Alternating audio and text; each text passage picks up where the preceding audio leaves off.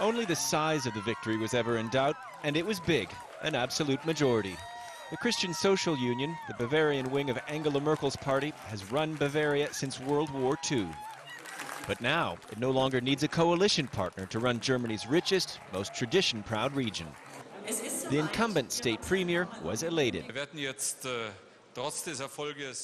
We shouldn't let success go to our heads now. I told this to the party members and party faithful. Instead, we should concentrate on next week to make a Bavarian contribution so that Angela Merkel stays on as Chancellor.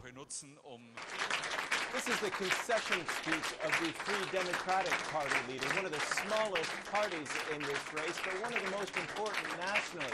It didn't get the 5% of votes it needed to get any representation in Parliament.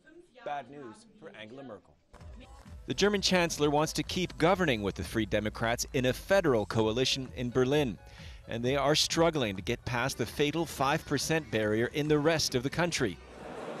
So Merkel's only hope for keeping her current majority may be if the bad score of the FDP in Bavaria causes some of her own voters to cast a ballot for them.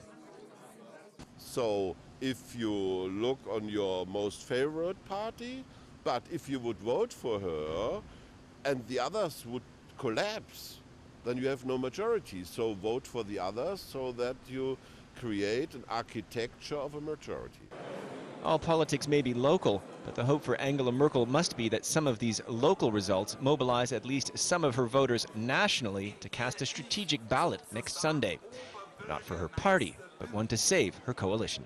Nick Spicer, Al Jazeera, Munich.